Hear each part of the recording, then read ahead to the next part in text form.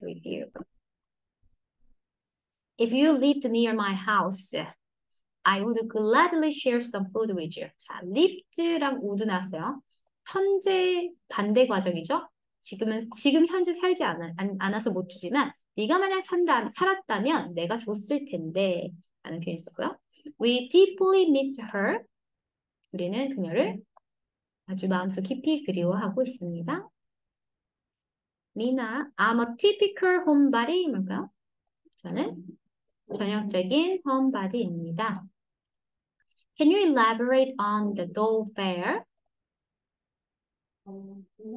인형 박람회에 대해서 자세히 설명해 주기 위해서 이렇게 잘 쓰셔야 돼요. They have special offers and promotions. 거기는 특별한 세일을 많이 해서 우리가 reasonable price, 도를 좀 저렴한 가격에 살 수 있어요. Keep me updated. 계속 알려주세요. 라는 표현이었고요. I was glad to have a friend with. I was glad to have a friend with whom I could enjoy leisure in our daily lives. 저는 제 레저를 함께 할 수 있는 친구가 있어서 매일 이런 삶에서 함께 할 수 있는 친구가 있어서 너무 좋았습니다. 라는 표현이죠. What line of business is she in? 그녀는 어떤 분야에서 일하고 계시나요? She's trying to talk me into working with her. 그녀는 나랑 같이 일하자고 꼬시고 있어요. 자, talk to 과거로 되면 꼬셔진 거기 때문에 trying to talk me into 지금 꼬시는 중이에요. What's your ultimate goal? 최종 목표가 뭔가요? 굉장히 heavy question이었어요. Here we go. The concert was epic. 콘서트가 진짜 대박이었어요. That was a steal. 거저였어요. They won the game by a hair. 아주 가까스로 이겼어요. I go running, rain or shine. 비가 오나 눈이 오나 달리기를 하러 갑니다. 이건 빼도 될 것 같아요. 그리고 I don't agree 대체 표현 I see it differently. 전 좀 다르게 생각하는데 I don't agree 이렇게 쓰기보다 I see it differently. I don't have a knack for cooking 하면 전 요리에 재능이 없어요. Do you find joy in cooking?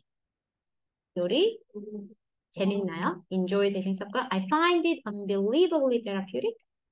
그것이 말도 안 되게 힐링이 된다고 생각해요. 이거 띵포 요건 빼도 되겠죠? What I like about sports is the competition and teamwork. 제가 스포츠를 좋아하는 이유는 그것의 경쟁과 팀워크 때문입니다. There's something about sports that lifts my spirit. 스포츠는 뭔가 내 영혼을 끌어올려줘요. I've recently taken up cooking. 최근에 요리를 시작했어요. expression 뭐가 남았을까요?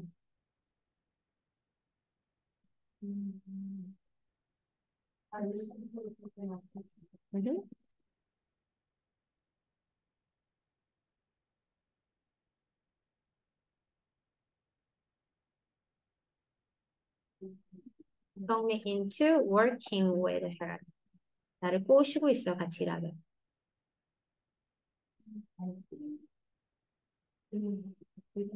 I see it differently. 전 좀 다르게 봅니다. Anything else?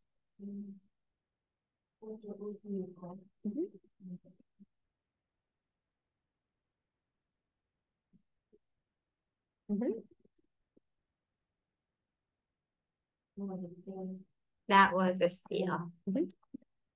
Excellent job, everyone. 너무 잘